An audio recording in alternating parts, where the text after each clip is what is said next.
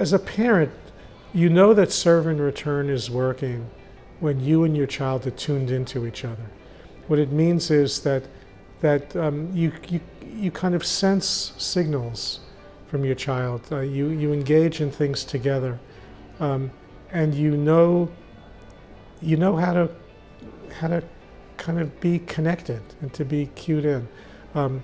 When children are babies, that's through gaze, it's through facial expressions, it's through cooing and making sounds. It's basically getting to know each other, right? In the beginning, the responsibility is more on the adult's side than the child's side. And then over time, as you get to know each other and you have that kind of closeness, and you can kind of sense the interaction, that is literally shaping the developing circuitry of the child's brain. It's not just nice, and it's not just something that feels good. The degree to which it's engaged and responsive is literally creating strong brain circuitry.